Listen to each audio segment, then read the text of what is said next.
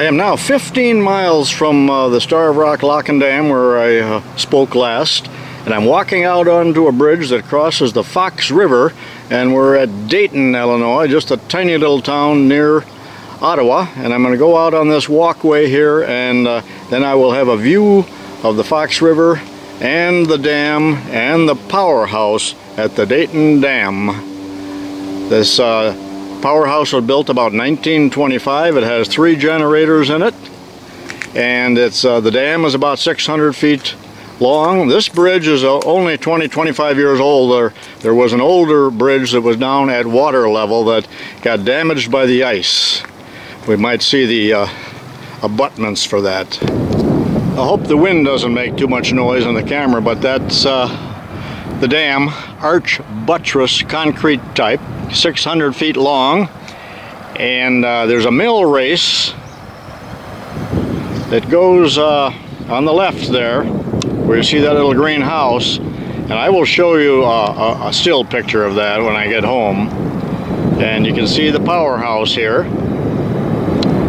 and it looks like there's water flowing through it. I believe it is operational. I have been in that dam, but it was shortly after a major flood. Oh, the whole bridge is trembling. I thought I was going to go over. A semi just went by. But the water at that time during that flood came over the dam. It was level with the top of the dam, and it came into the powerhouse up to those windows and knocked the glass out. And I was down in the bowels of that with my brother and the operator at that time. It was not operational. They were working on it, bringing it back up into operation. 1925 this was built. There's 3 big Westinghouse generators in there, and now I'm going to go back across the bridge and drive down a little drive to that. And the old bridge used to be down, I can't even tell exactly where it was, but we're just a little bit above the water level, and it's pretty good fishing down there below the dam. And I will trespass. I hope I don't get thrown off, but there's a little road there I'll attempt to go up. Okay, meet you back in the car. This is an aerial view of the Dayton Dam on the North American Hydro website. So that's a good shot that I wouldn't be able to give you myself. And this is what it looks like inside. There's the generators. And below that, if you're interested in any of this information here that has the specs, they call that Project 287 because they own a bunch of dams. There's various specs as to the generators and the lay of the land and the dam and all of that. Or you can go to their website and look at that. But that's kind of interesting too.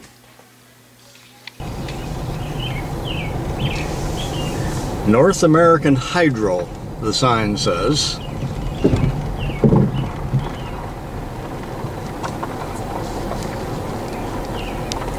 I believe I'll be trespassing. I'm not authorized, but if they throw us out, so be it. Maybe I can talk to somebody. There's the transformers. I think they sell the power to Illinois Power. It's that red house there is not, that's the dam keeper, or it used to be, or something like that, but it's not the powerhouse. There's a trash rack up here where there's a little crane. I remember seeing that to separate the logs. Hope they don't get thrown out. Right there, that blue thing. That would lift the logs out from in front of the race. That's where it enters the powerhouse, and this is the mill run. I call it mill run. And that's really all there is to see right here. I'm not going to get out because they might put me in handcuffs.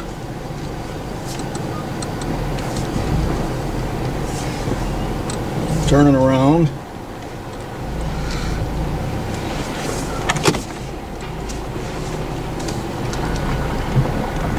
I'm going to walk down by the water. So I'll park here where I first pulled in. Nobody said anything to me. They probably don't care. They're eating lunch. I'm down here below the powerhouse now, and you can see water coming out of there. Presumably it has run through the turbines. Turbines are down low, and the generators are up high behind those windows. There's 3 of them. I'll give you all the specs on those when I get home. I've got it written down. They got a website. Imagine how high that water was that it came up to those windows. There's the dam. The water is really flowing fast, and there's several fishermen right behind me here.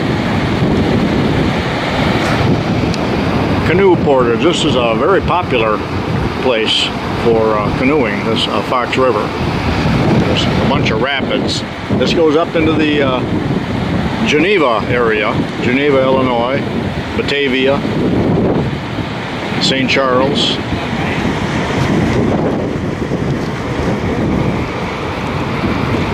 See, that water's pretty fast.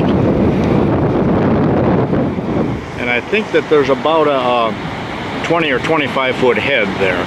So, but there would be times when there isn't enough water for this to operate. There's a big, dead, ugly fish right down there. Doesn't smell yet, though.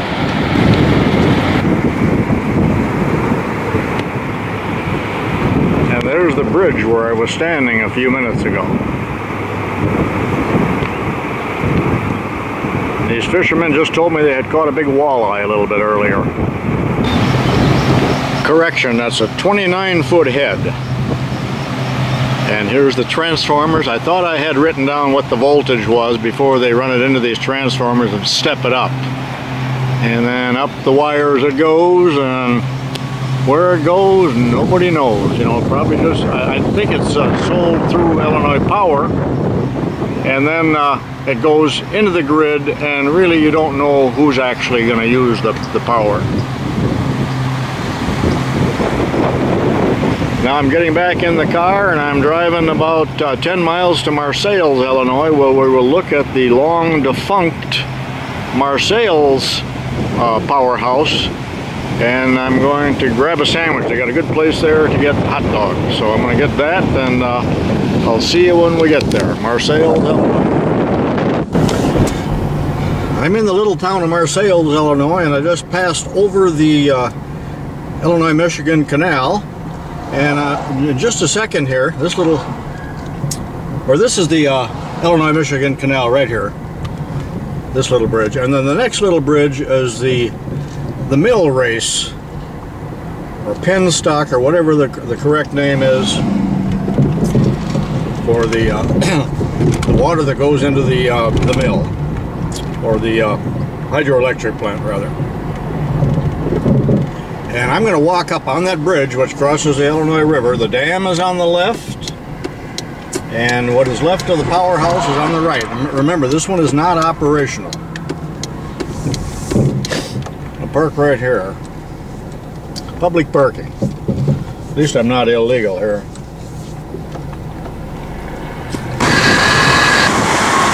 I'm up on the bridge, and this is the Illinois River coming through this dam. Now the locks are a little farther down the river. I'm not going to those. There's a separate channel that goes to the locks. There was a tremendous flood here 2 years ago in Illinois, and barges broke loose and jammed into the dam here where I'm at these last 3 locks, where all of that temporary gravel is. They worked there for a long time with tremendously large equipment and removing the sunken barges and repairing those gates on the dam. A good part of Marseilles, if you're in France you'd say Marseilles, but here in the Midwest we say Marseilles. There were 200 or 300 houses flooded and ruined in town, upstream here from the dam. A flood that has never occurred. Some blamed it on the barges damaging the gates where they couldn't open. I don't know if that had anything to do with it, but you can see there's a lot of turbulence here, even though there isn't much of a head there. Now the actual canal that goes to the power plant is farther over there. I'm going to see if we can get over there and get a view of that. But this is looking upstream, of course, and I'm going to turn around and look at the power plant, which is about a quarter mile down the river.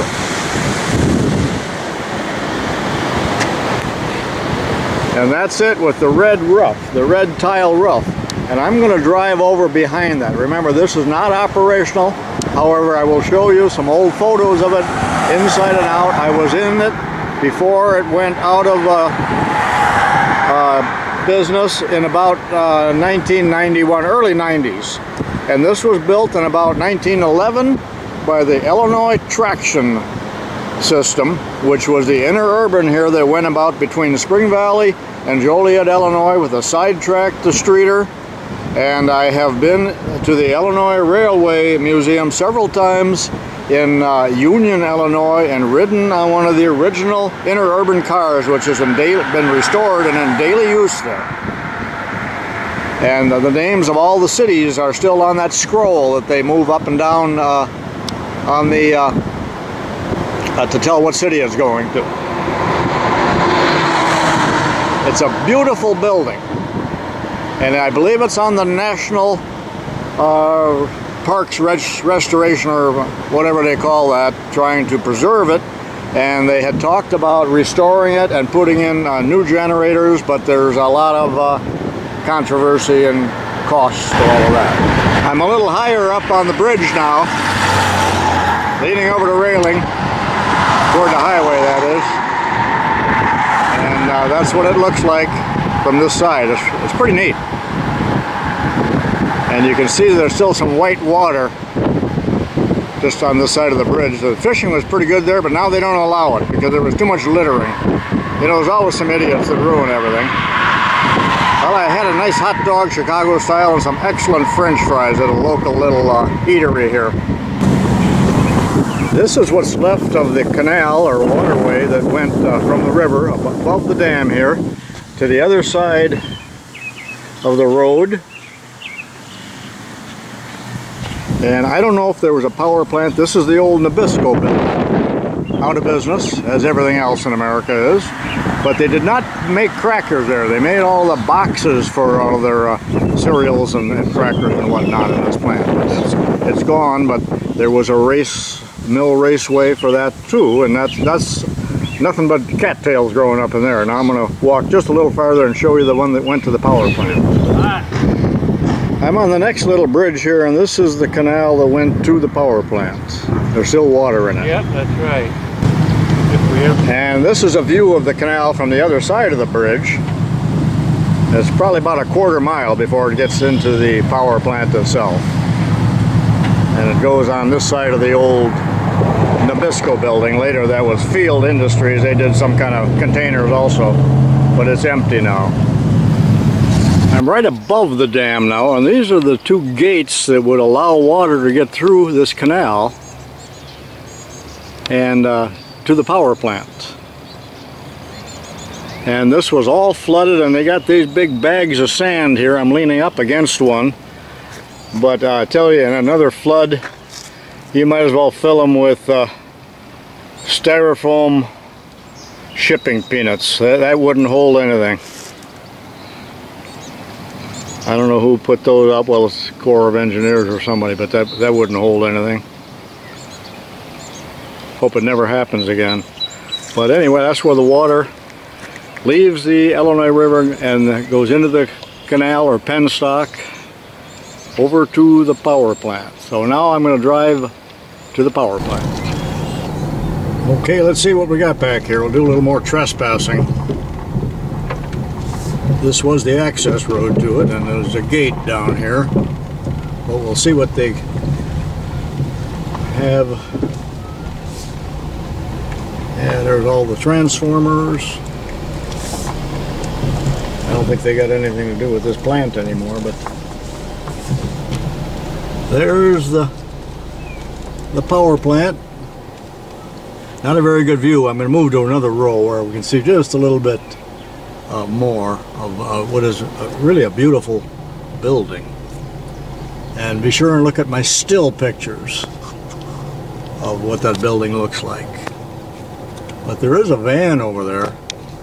I do understand that from time to time they open this up and allow field trips or visitors in there, and there's a sign here that says Marseilles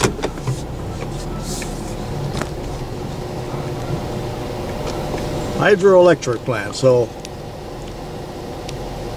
pause your video if you want and you can read this. Some pretty interesting information there.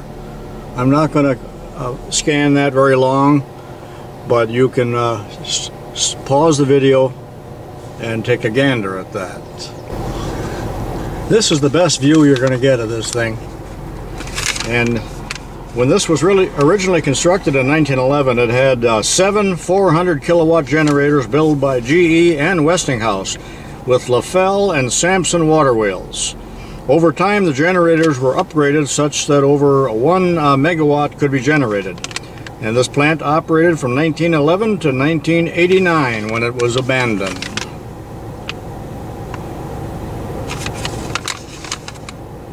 I hope you enjoyed this video.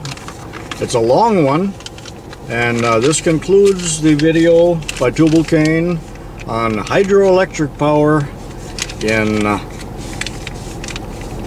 LaSalle County and thereabouts. Three different plants, 2 operational, 1 defunct. So long for now. This is an old photo in the public domain of the Marseilles hydro plant, and I have been in there, and it's quite beautiful, really. Look at how ornate those generators are. I'm not sure if they're still in there or if they have been removed.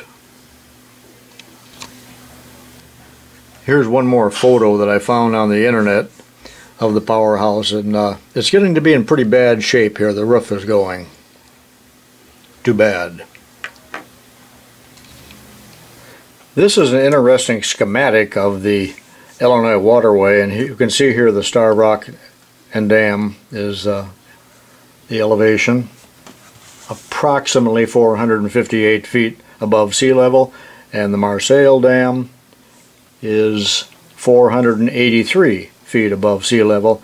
There's Lake Michigan at 578, and then the Mississippi River, where the Illinois meets the Mississippi at Grafton, and it tells you the mileage here. It's 326 miles up the Illinois River to Chicago. Some of you might find this interesting.